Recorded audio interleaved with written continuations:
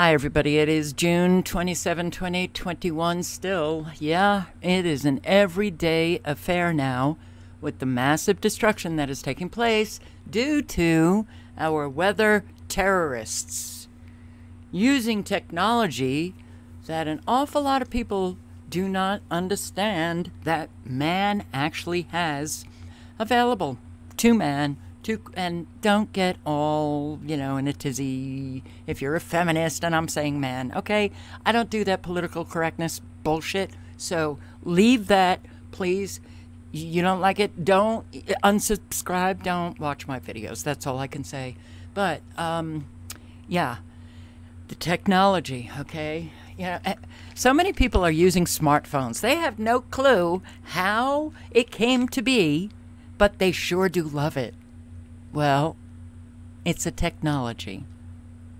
Electromagnetic frequencies allows you to carry around that phone, so you can speak really loudly in supermarkets and just be as rude as you'd like to be. But don't you think that maybe they're using those electromagnetic frequencies for something else? Maybe? How about that nanotechnology? Those nano chips in that phone. All right. So I want to thank Truth in Time for posting this just today.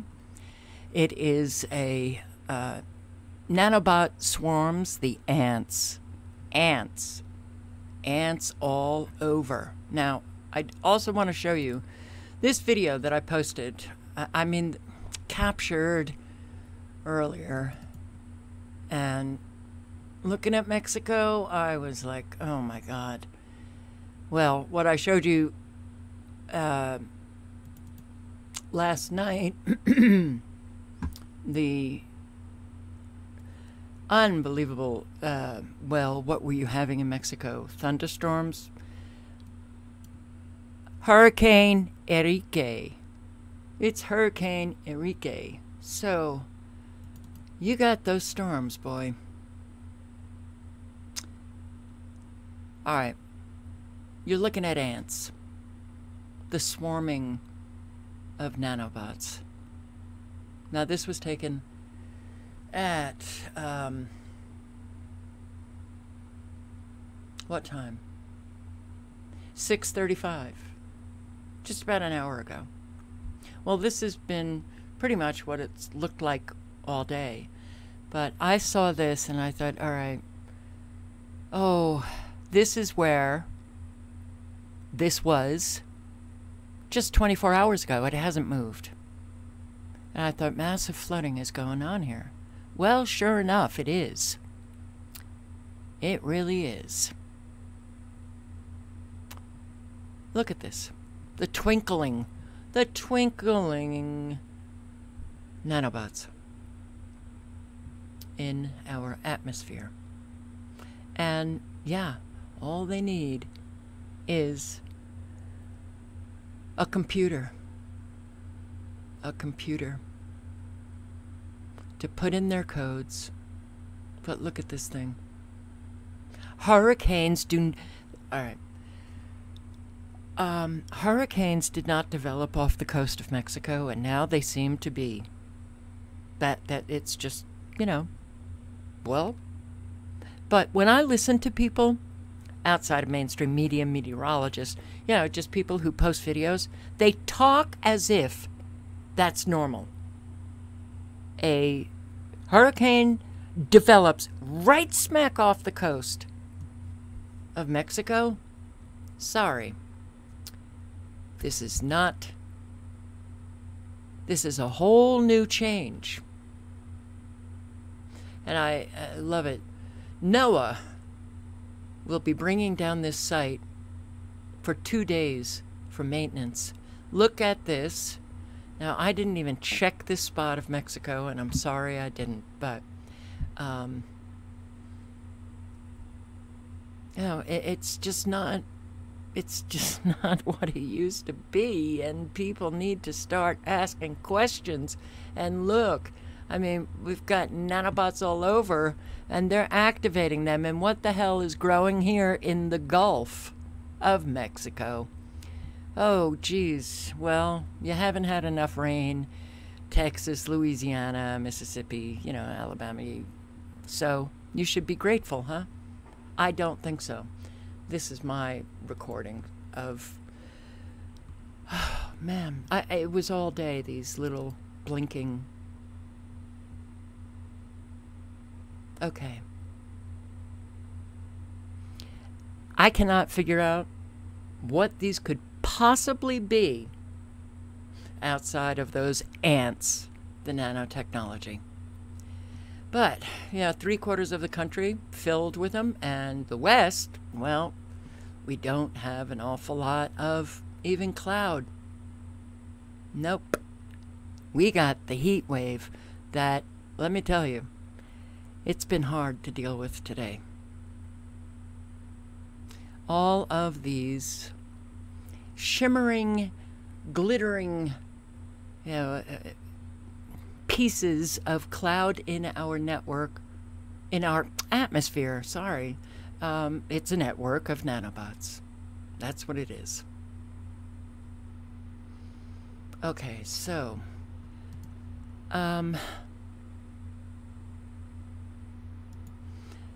So Truth in Time posted this very short video. Thank God people do that because I don't. And it is, advances in technology are beginning to bring weather phenomena more completely under our control. Current capabilities such as the VAR, 4D, sorry, I don't know why am I doing this? I don't know. VAR, computer modeling, enabled the establishment and design of a cloud system. Small diamond nanoskin balloons allow the measurement and the delivery devices to become elements of the weather system, removing closed-loop control response lag time. Nanotechnology allows these balloons to maneuver and network within and from the atmospheric system. Finally, nanotechnology facilitates the basic functions of measuring and changing critical variables required for weather control operations. I'm sorry for this. I'm so tired. I'm just, This comes from Air Command and Staff College, Air University, Operational Defenses through Weather Control. In 2030, well, I think they pretty much have it. Yeah, they got it going. This is the abstract. The solution. The weather control problem involves networked miniature balloons feeding and receiving data, because they have their own little nano GPS. They can receive data and they can send data. And how do they do that? Through electromagnetic frequencies.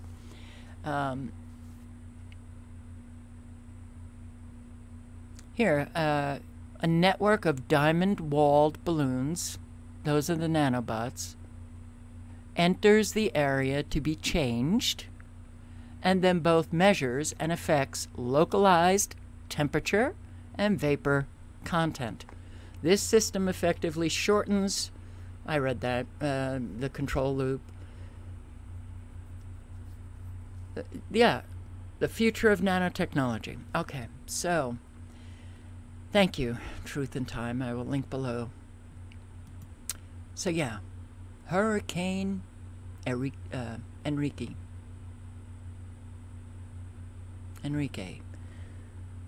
Forms off coast. Heavy rains. Forecast. Heavy rains. Okay.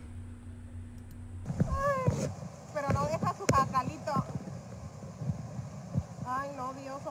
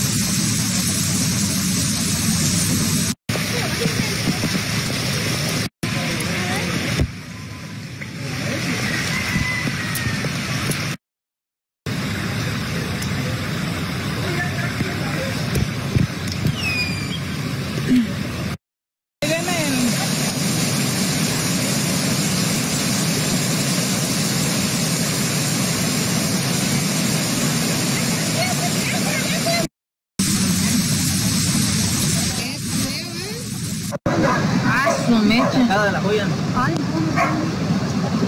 ¿por qué no meten caja en este carro de aquí?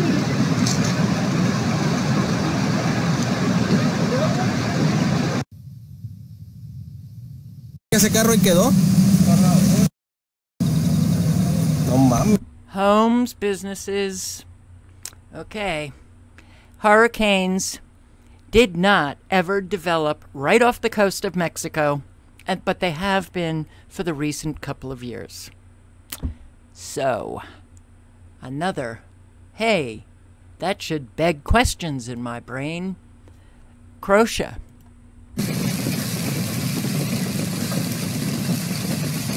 In Croatia, a large hail hit the city of Požega following a hurricane. Ovo je salata, mahune, krumpir, a ovo je paradajz, a ono je paprika tam koju sam još sino, joj Bože, a vidite ovo, sve. The residents of Požega, who have not yet recovered from the recent flood, are in despair.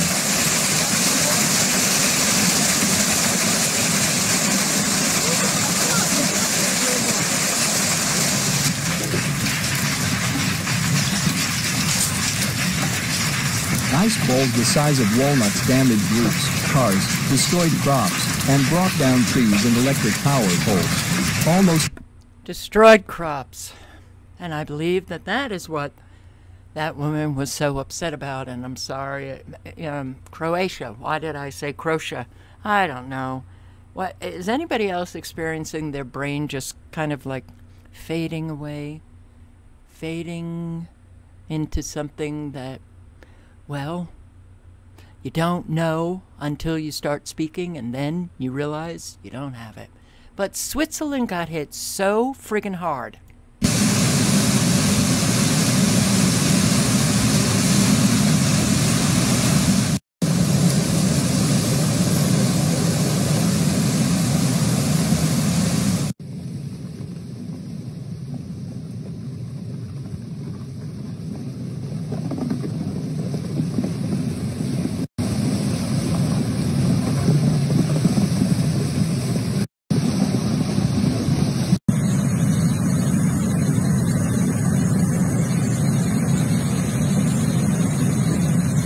On n'a plus de voiture, on n'a plus de jardin, on n'a plus rien.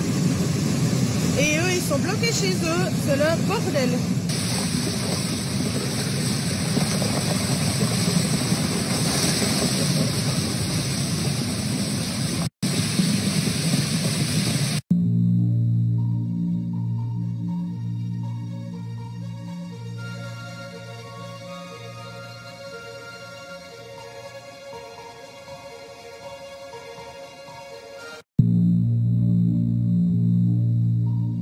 It's unbelievable. It's really, this is what Europe, the European countries look like when they have their massive floods.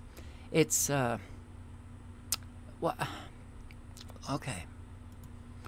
Record high shattered as unprecedented heat wave stifles the Northwest. It's bad, guys. It's bad. 108, Portland, Oregon. Yes, all of your comments. Yeah, it's quite true. Quite true. So this extreme heat doesn't seem to want to let up for a while. That's unfortunate because we're going to be suffering these temperatures for at least another week.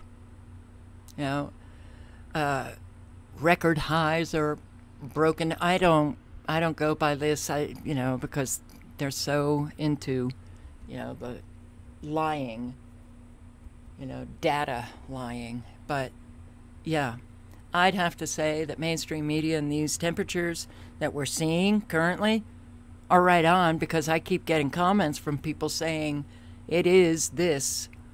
And well, I posted the video last night showing that where I live in Montana, it was, northwest Montana, or maybe western Montana, not wanting to leave anyone out, starting Monday noon until Thursday at 8 p.m. Don't you love those, time periods that they give? we were going to be getting triple digits. You know, today it was unbelievably hot. So I guess our heat wave started early here in, well, it was brutal yesterday too. So,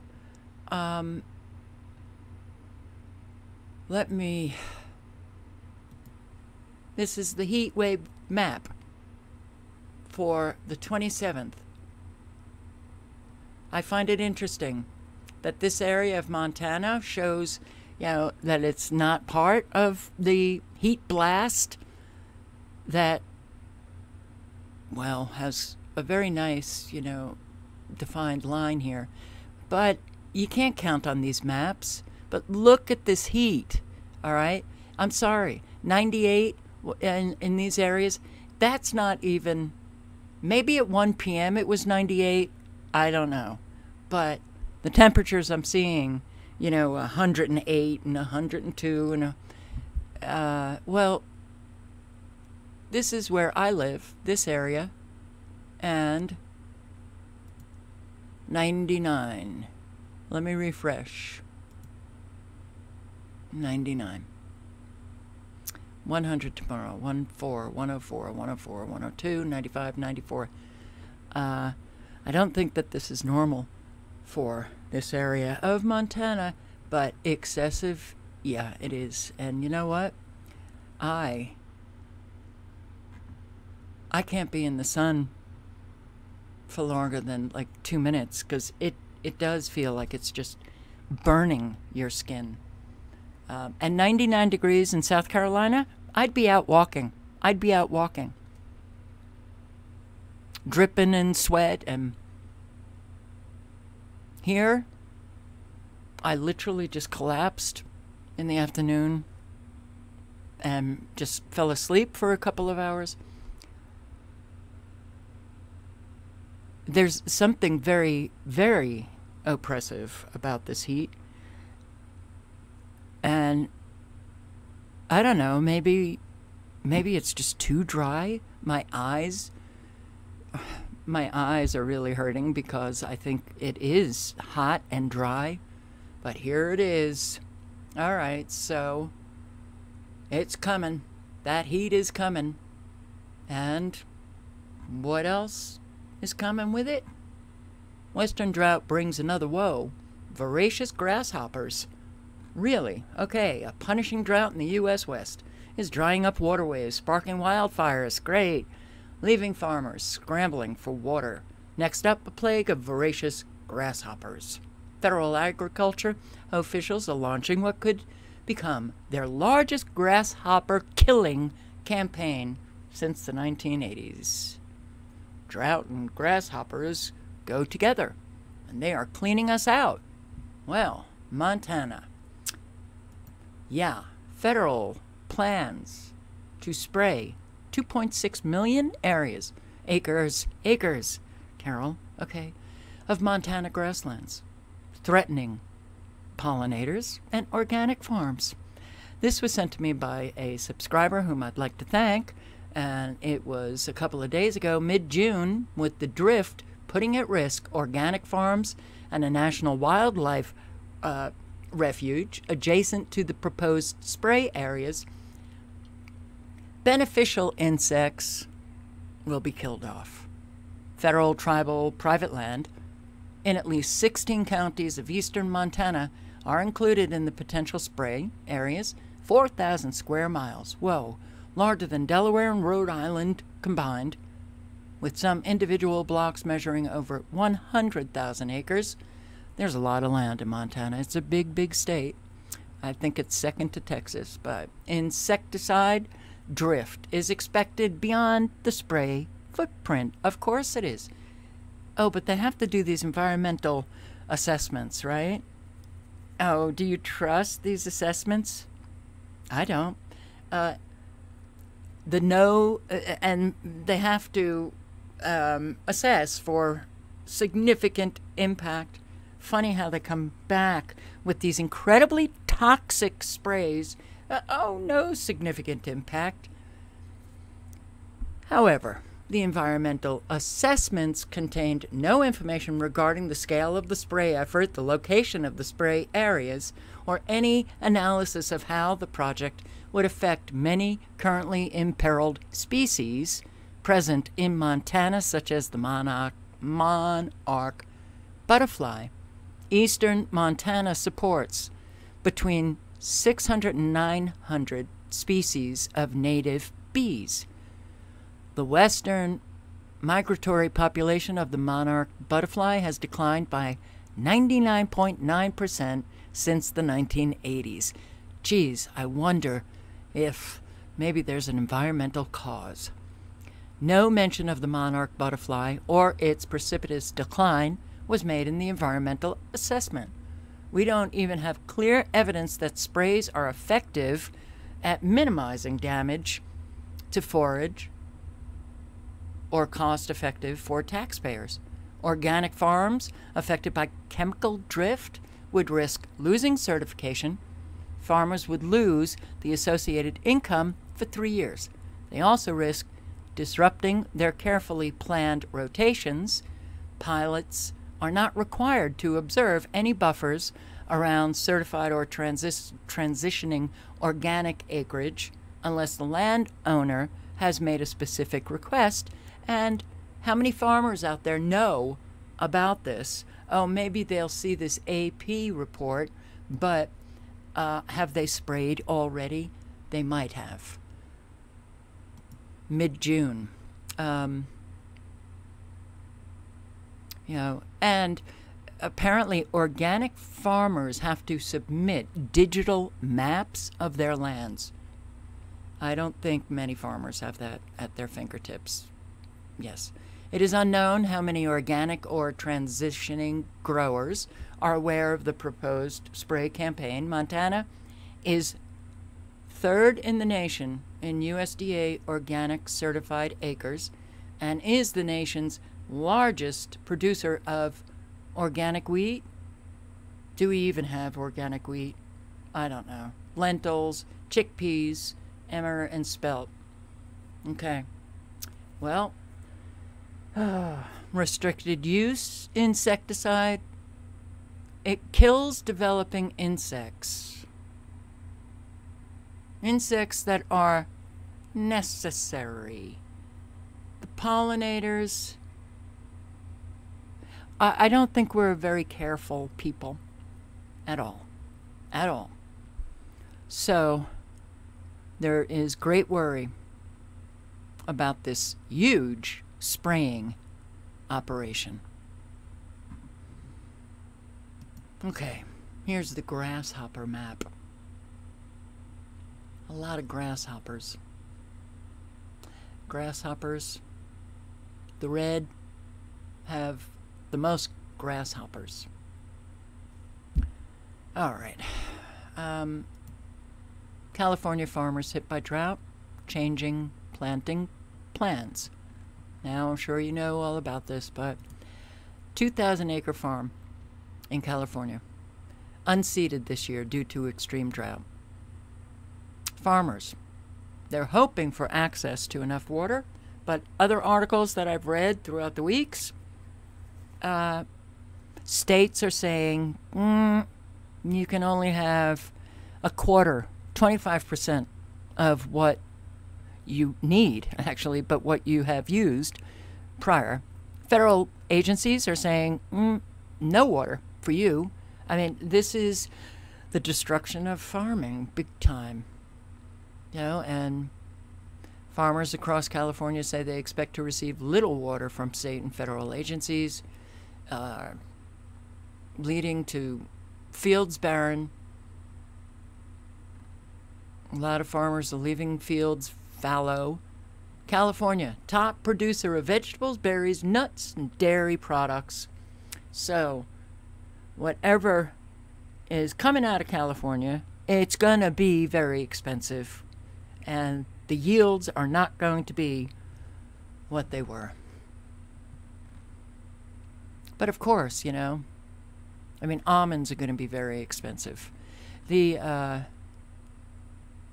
melons, asparagus, sweet corn, almonds, cherries, It's all going to be very expensive. But more people out of work. All right? More people out of work. More people out of work. It's not good.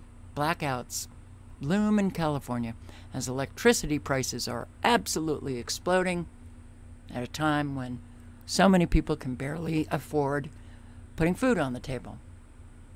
Now, yes, of course, it's going to hit the state's low and middle income consumers harder.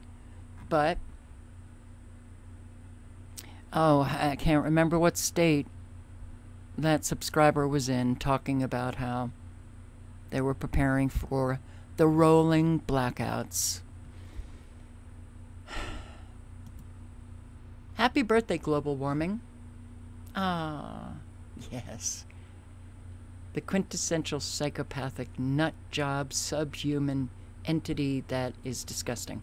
It's 33 years old. Oh boy, maybe that's why we're seeing a lot of destruction. That number, global warming. Well, that's what I keep hearing. It's global warming. It's global warming. It's global. Okay. Just like everything, all of these agendas, but certainly the pandemic, we're forced to only listen to one guy, Fauci.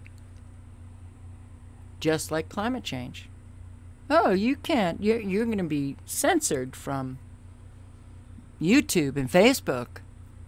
You genuine scientists, renowned around the world, Nobel laureates. Yes, look at my climate change hoax playlist.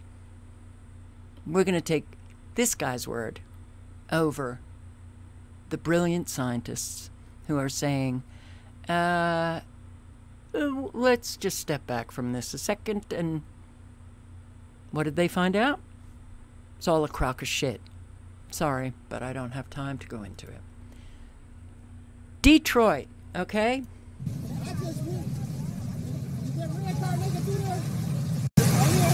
No! Oh, what the fuck is he doing?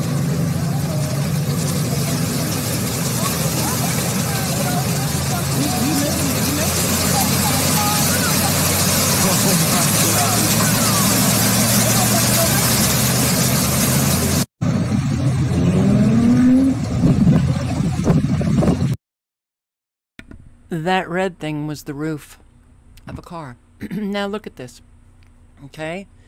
The 14-foot clearance, 14 feet. Okay, how deep is that water? How deep is that water? It's got to be at least 10 feet. Interstate. The police, scuba divers, looking for people. Huh? Yeah, they say it's it, but I think they found them right now. Oh, the one is over there? Yeah. You... I think it's the diver. Uh-huh. I think they found them. You think this is the trucker guy or what? Yeah. That's police, right? I believe it's something, yeah. No, but the guy's in a boat. Huh? The guys is on a... The scuba gear? Uh-huh. Them are the police, but I think they found. Yes, the police. And if you... I was just listening to this video and I'm like, oh my God. They're talking about pulling the man up, the trucker who died, you know, the... All right. Really? Okay. Okay. I was listening to this. This is today, okay? This is today. Today. This was yesterday, and this is still today. Several people I spoke with say there wasn't water on the freeway when they were driving. Initially, it happened all of a sudden, and this is where they say it came from, not just the sky, but from the embankment. Spaces like this, you can see how the grass is completely flattened. They say water came gushing out with a strong force, slamming into their vehicles. One woman says she wasn't sure she'd make it out alive. It just happened all of a sudden. It wasn't even no water. Then, all of a sudden, there was lots of water gushing onto the freeway, according to multiple drivers. And all the water was just coming on the freeway, coming on the freeway. And suddenly, man, just hit a wall of water here, and it was no recourse, nothing I could do afterwards. My car started floating.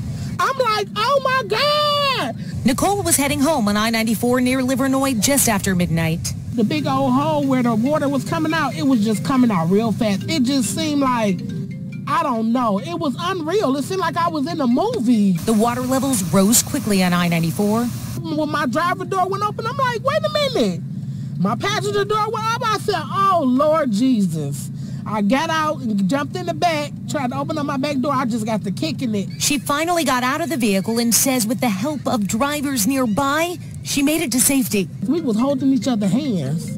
It was like a movie. We was like in a rescue, we weren't about to die out here, like serious. Mr. Ronald Foster had to climb out the window of his '04 Mercedes, and when he did, he noticed women in a car nearby needed help too. So it was 3 older women.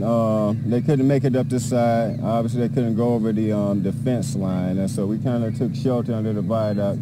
As he assisted the 3 ladies, all 4 of them getting to safety, he noticed others trying to help the dozens of other motorists escape the water. There was a gentleman out here. He had a canoe, a kayak, and he was paddling and just trying to check for survivors and see if anybody needed help at all. As the sun rose, water levels did too. Rescue boats and divers went beneath the water to search to ensure everyone was able to make it out before their vehicle submerged. All right. Oh, the water was just gushing out? Okay.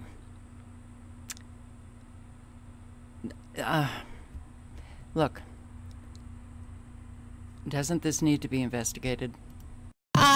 Right now, we're in the exact same spot that I was yesterday, and so for a point of reference here, you can see on this overpass here on 94, just a couple blocks from Livernois, it says 14 feet is the clearance.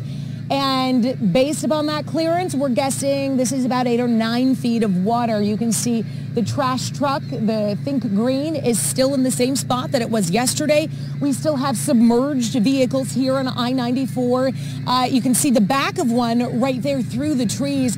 So not much has changed here since yesterday. And as we look down the road, you can see semi-trucks, vehicles still sitting here in water. And I drove many blocks down. So right now, like I said, we're near Livernois. I also drove over to 30th Street and shot some video from 30th Street. You can take a look at that right now and see. I haven't calculated exactly how far this is, but I guess it seems like about a mile stretch here on 94 is completely underwater. Many cars still left here. Now, the good news is many areas on side streets and on other freeways are no longer underwater. So that's good news for many areas here in Detroit. You can take a look at this video that I shot as I was driving on a side street in Detroit. I had to drive pretty carefully and slowly, myself and my photojournalist, as we went under that underpass. You can see there's no more water, but there are still abandoned vehicles. So you want to be... The Road. Have you read that book or seen the movie? The Dark War. Okay. Why is that water still there? Huh? Why? Why is the water still there? Steve and Sandra, we have been driving across Metro Detroit all day today. We are now in Dearborn at the Michigan and Schaefer intersection. I'm going to have my photographer Joel zoom out so you can see the magnitude of this damage. You can still see a lot of flooding going on. Several cars still submerged underwater behind me. Many people I talk to say that this damage is unbelievable. Honestly, it's something unexpected. I can't even describe it. Brooklyn Ostrowski is one of the many captivated by the flood damage. Parts of Interstate 94 is shut down completely as cars and 18-wheelers left stranded on the highway from the storm. People even standing on the overpass taking a look at the power of Mother Nature. Mother Nature. It's Mother Nature. I am so sick of this. We have mountains of evidence that it is not Mother Nature. And that's all we hear is it's Mother Nature. Please, can we get off these lies? You know, listening to this. Okay, I can't. Yeah. Well, Governor Whitmer was interviewed. And what is it? Oh, it's the infrastructure. Oh, Biden, the infrastructure bill. It's the infrastructure needs fixing. No, taxes came from the people, from the residents in Michigan. You were supposed to be upkeeping that infrastructure, and you just didn't. But something else is going on here. I thought it was like just a little random water, and when I went to the stairs, I couldn't even get down the stairs. Danita Morris recorded this video of the water leaking into her basement early Saturday morning. What she thought was just a leak quickly turned the lower level of her home into a swimming pool. The water had the hot water tank, the furnace, and everything almost covered up, and I had numerous of things in the basement, and I lost all my stuff down there. Morris is like thousands of people across Detroit who are dealing with heavy flooding in their homes and cars Saturday. But her case is a little different. I have a newborn infant in there that just turned 2 weeks today. The heavy rain swept through Metro Detroit Friday night into Saturday morning, swallowing pretty much everything, including several highways. Our cameras all across the area surveying the damage from Dearborn Heights, and here in Detroit in the Jefferson-Chalmers neighborhood. Several people left their cars stranded on the roads. In southwest Detroit, this man had to save his family inside their car from the flooding. And although the water is mostly gone now, many are nervous about the storms predicted to come in the upcoming days. But until then, Morris is counting her blessings. It's materialistic stuff. It can get replaced. I'm just glad that me and my kids is all right. The streets, the water has drained, but not here. No, this water doesn't appear to have gone down even a little bit. The good news is some of the other freeways that are shut down right now due to flooding, they have seen a lot of progress. Predominantly the flooding in many of the other freeways are just under overpasses, but as you can see here behind me, this freeway is completely flooded. You can't see the median at all, not even a little bit. You can see the semis. You can just barely see the tops of some of the vehicles peeking up above the water. This is pretty intense, and it has been like this for over 24 hours. And when you see all of these semi-trucks, you got to think of the millions of dollars. This is just the beginning of the semi-trucks. There's many more down this line, the millions of dollars in product that could potentially be wasted as water is likely in the bottom of these trucks as they are taking over the car and the vehicle. Now, right now, I want to point out that we are at a pump station. You heard Jen Shans mention those in her previous story. This is one of those pump stations. This big cement. It goes deep down. I've gotten a chance about a year and a half ago to go inside one of these pump stations to see how they work. This is one of about a couple dozen pump stations that did not work as designed. Take a look at this map. We'll roll some video and you're going to see this map for starters. There are about 140 pump stations in Metro Detroit, and according to the map, you can see all of those green dots. Most of the pump stations worked, but there were a couple of dozen that did not due to mechanical failures or... The red ones didn't work. Oh, the pump stations just didn't work. What the hell is going on then? Or did they just turn the pump stations off? 24 hours and that rain is it's just sitting there? Really? Well, take a listen to this report. This interesting and odd phenomenon. We're just going to pan that way. I want you to see the birds. I don't know if you can hear them, but there is. Can you see that massive flock of birds? They keep dipping down into the water, but there is a big group of them that have just been circling as though this is a lake or river, as though they're looking for fish. And you just got to wonder what is drawing these mass amounts of birds that are hovering over us all morning long. They must smell something in that water that they think they'll be able to feed off of, but it's really, really intense. And you look at how much water there is. Now, we got 6 inches of rain. That is a lot of rain. And she says here we're going to play another video, but she doesn't play it. And she's talking about how water was literally just the deluge of water instantly that came in from, well, drainage pipes. It wasn't the 6 inches of water. It was water they were feeding into the interstate. debris. But there's another issue. We're going to play another video for you. These are cell phone videos that were given to me by people who were trapped on the freeway.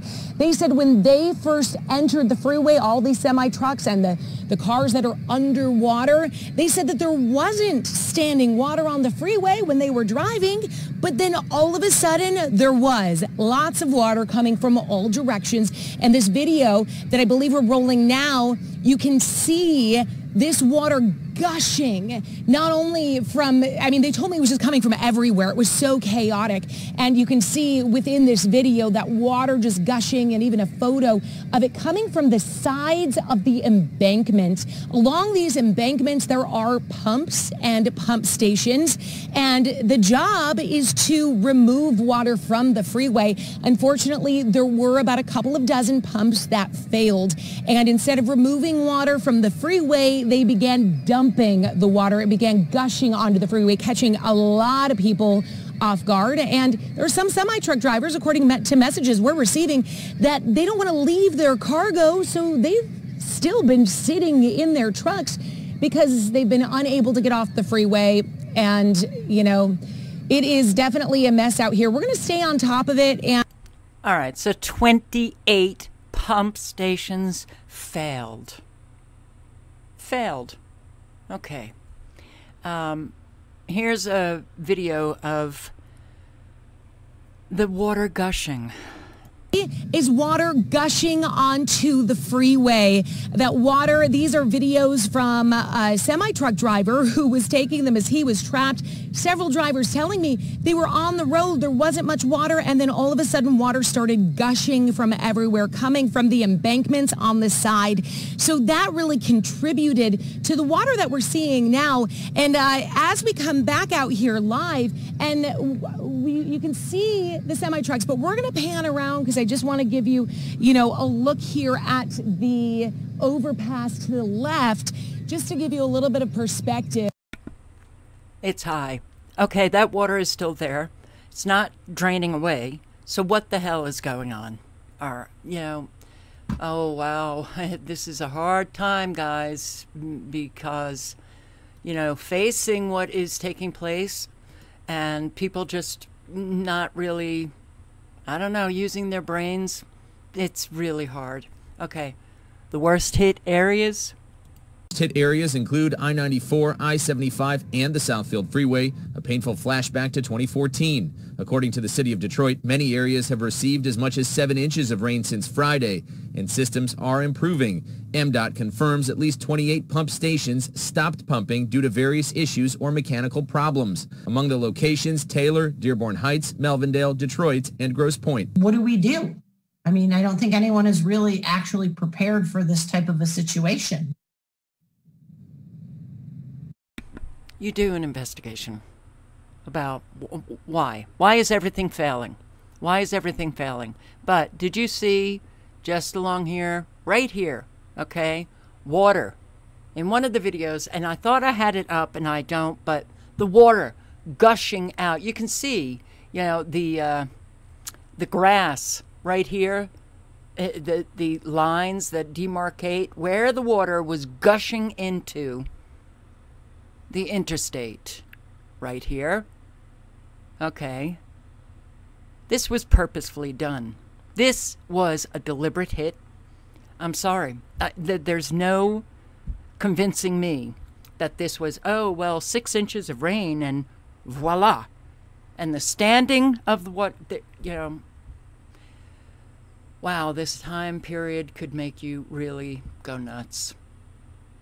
There was also a tornado that hit Michigan. Look at this. There is no video. No audio.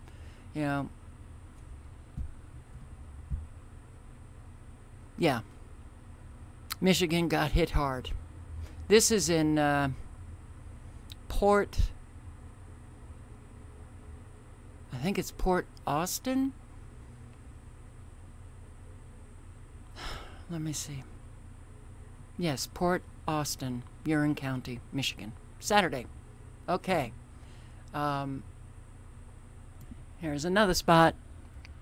Michigan, Lake Odessa. I don't mean to leave you out, Indiana. You had 2 tornadoes. Chicago suburb, another tornado. Michigan got hit so friggin' hard.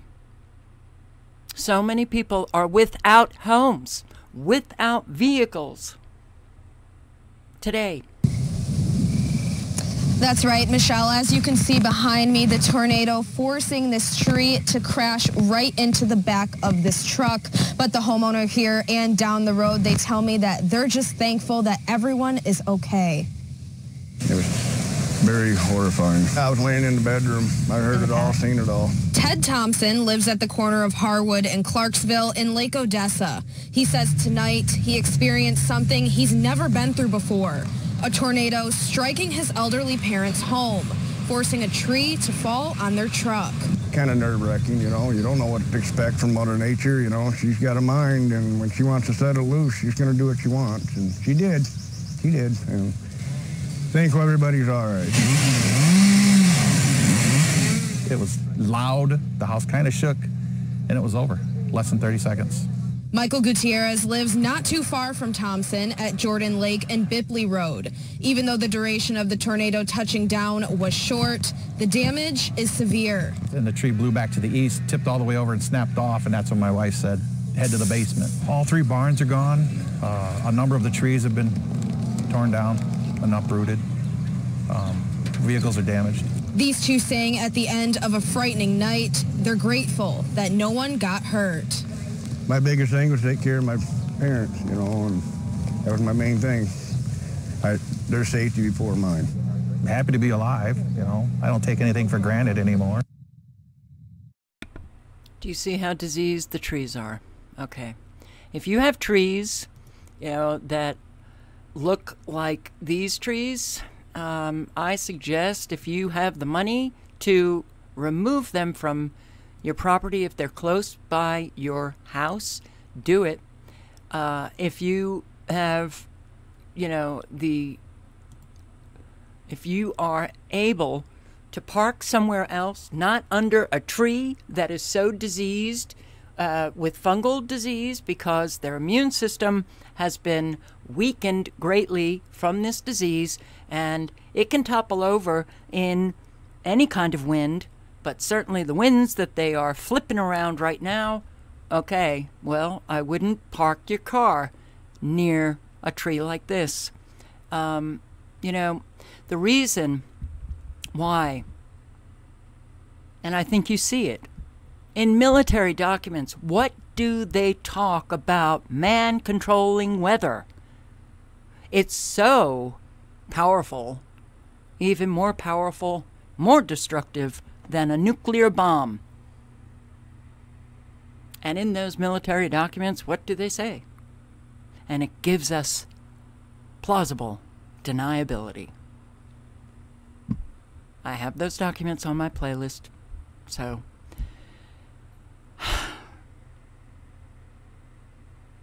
all right. Ciao, guys.